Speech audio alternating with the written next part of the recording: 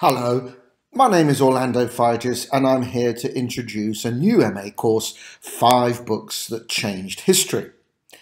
In this MA module, we're going to be reading very closely 5 really influential history books and exploring their impact on the particular historical disciplines they have helped to develop. So, in order, we will be reading Natalie Zemon Davis's classic work, The Return of Martin Guerre, which is an annalist work using judicial archives from the 16th century to explore the question of identity, particularly gender identity, in the early modern period.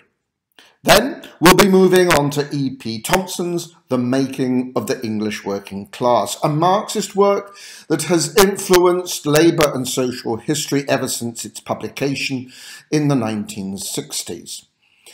Third, we'll be looking at a book perhaps more cited than read, Benedict Anderson's hugely important Imagined Communities, a work that has looked at the development of national identity as a construction, if you like, from the early modern period.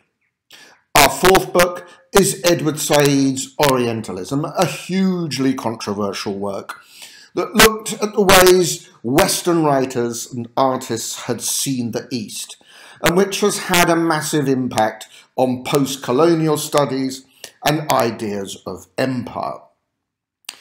The fifth and final book is a work of oral history, Alessandro Portelli's The Order Has Been Carried Out, which uses interviews, oral testimonies, to unpack the perspective that ordinary people can have on the reconstruction of an event, a particular event in history. In this case, a Nazi massacre in Rome during the Second World War. For each of these 5 books, we will be spending 2 weeks. In the first week, we will examine the book in detail, take it apart, look at how its argument is constructed.